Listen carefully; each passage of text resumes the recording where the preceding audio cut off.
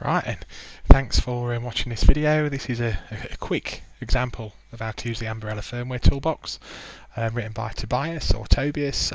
Not sure how you pronounce that, to be fair, mate, so sorry about that.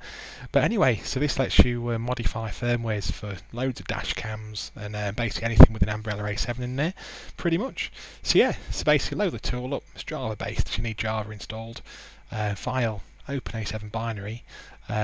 Today I've got a firmware from Papago GS520, so you just basically load A7 firmware, point it to the firmware you've got from the manufacturer, and just do load A7 firmware. That brings up all this stuff. This just means it's loaded okay, it's parsed the file, and no errors. You can see no errors displayed there. So basically you can see when it was built, so this is like the 11th of November 2014. Loads of stuff which basically doesn't mean much to most of us, but it means loads to Tobias. Anyway, so basically to change the bitrate, load it up, extract all partitions, export finished, ROM, extract ROM to disk, export finished, editors, then you've got bitrate editor, that pops up a new window. Here we go, look, so at the minute it's blank, so all we do, primary.a7s, this brings up something like an Excel window, and basically all it is, it's a row for each type of video data basically. Some for different resolutions, some for different exposure types, you name it. So at the minute it's typeset to 3, which is variable bitrate or VBR. So all that means is basically it can change from the minimum amount of that to the maximum amount of that. At the minute they're both set to 1, so you get 1 times by 18, which is 18, so the minimum is 18, maximum is 1 times by 18, which is 18. Simple. So all you've got to do, in this example, we're going to up this one. The 2560 by 1080p mode records in 18 megabits. So I'm just going to change all the occurrences of 18 up to 21, and that'll basically mean that when you flash this back to your camera, it'll then start to record the 2560 by 1080p video in 21 megabits. Magic when you know how. It's really easy. What you probably should do, to be fair, if you've got a bit more time, I'm in a rush because this video software only lets me capture a couple of minutes, otherwise it crashes because it's great. But yeah, so what you probably should do is uplift quite a few of those values. Usually anything above 10 megabit you can uplift by say 3 megabits, and that'll give you a nice little performance boost. But anyway, job done. So I'm not going to change it to CBR, I'm going to leave it as it is. You can find the benefits of each one on the web.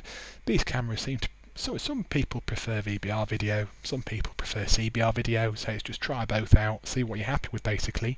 If you go too crazy, like if you set the range max to 2, that would result in a peak of up to 42 megabits, which is a lot, and it can make these things crash basically, because a lot of these cameras don't have heat sinks, they're not built for it.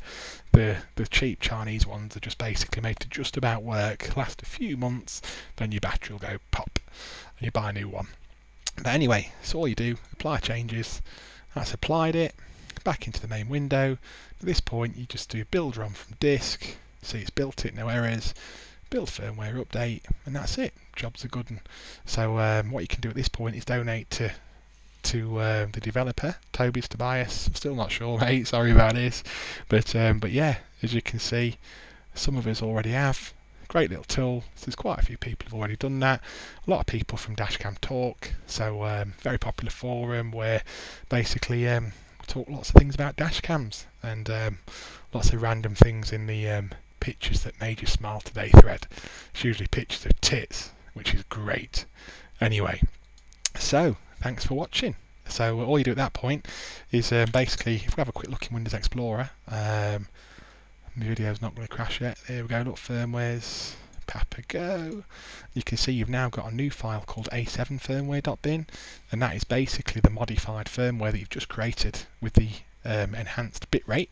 So what you can do just to validate that is basically open that in the tool. So a7 firmware, quickly do extract all of those, extract that, editors, bitrate editor, fires up the new window, load from primary.a7s, click, open, there we go, look, so all the 18s have changed to 21. Job is a good one. So at this point all you've got to do, rename the a7 firmware.bin back to whatever your camera would normally use.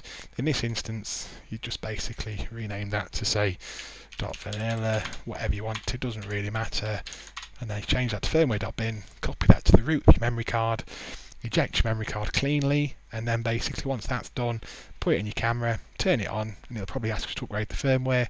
Say yes, go and have a cup of tea or a quick drink or a magic fag, hope that it doesn't break your camera, and then that's it. When it comes back up, it'll record at 21 megabits or whatever you've changed that to. Anyway, give it a go, see how you get on, and all the best. Cheers.